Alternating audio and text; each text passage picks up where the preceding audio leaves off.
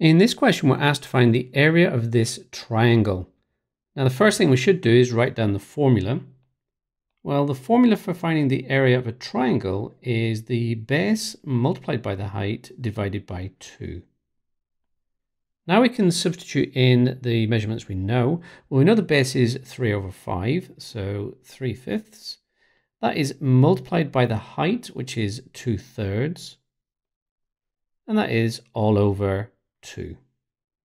Now, just looking at that main numerator, in other words, the 3/5 multiplied by the 2/3, I want to see if there's anything I can cancel within there. So looking diagonally, I can see I've got a 3 and a 3. So 3 goes into 3 once, 3 goes into 3 once. That just simplifies things a little bit. So what I have is 1 over 5 multiplied by 2 over 1, and that's all over 2. I can go ahead and multiply the 1 over 5 by the 2 over 1. So I'm going to multiply the numerators first. 1 multiplied by 2 is 2. And the 5 multiplied by that 1 is 5. Now that's all over 2. And what that means is that it's actually divided by 2. So I can write that as divided by 2. And divided by 2 I can write as 2 over 1.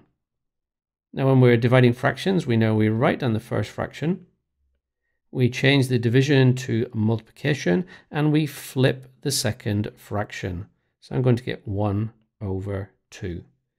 Now, looking at those, I can actually cancel these 2's. 2 goes into 2 once, and 2 goes into 2 once.